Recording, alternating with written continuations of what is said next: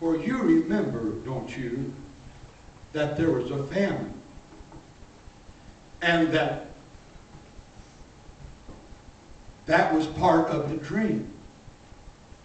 And God had made a way for Joseph to be reconciled. I want you to know this morning, absolutely nothing.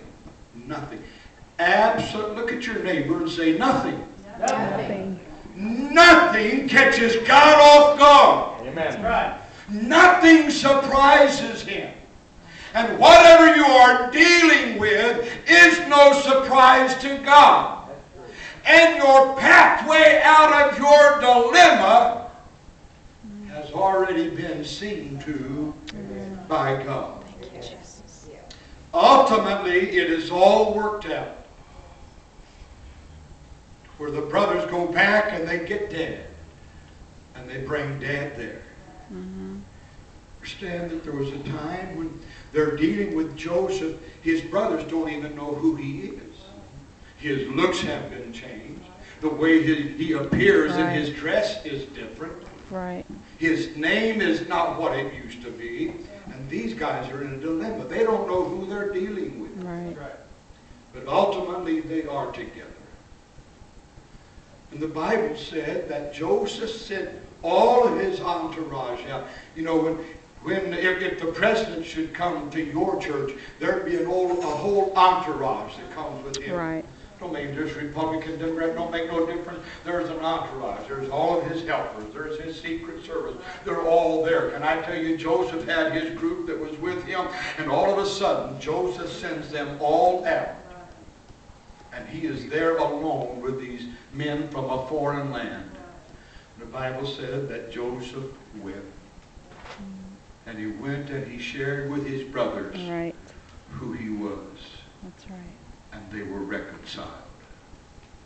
Amen. I want you to know that no matter what the enemy places in your pathway, God is your answer.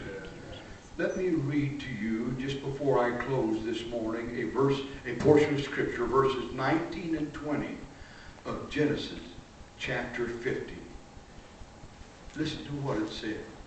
Joseph is talking to them. And Joseph said unto them, fear not, for I am in the place of God.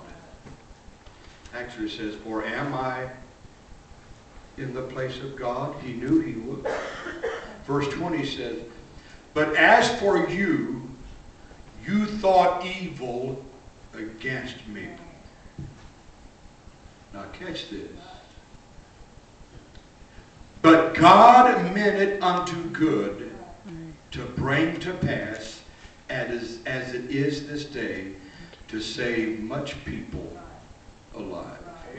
What I tell you earlier, what the enemy means for your harm, God will turn it for your good. Amen. And don't let anybody tell you that it doesn't happen.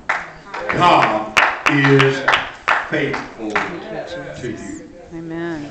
The whole family was brought before Joseph and Pharaoh. Thank you, Jesus.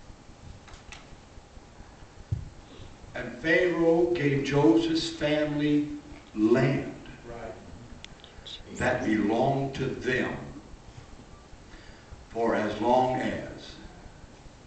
And in the midst of this terrible time that was gripping the land, Joseph's family was safe and secure. Do you know why? Because God worked it out. Amen. And when we leave Joseph with the arrow of his life pointing up. Amen. Because God has taken care of everything.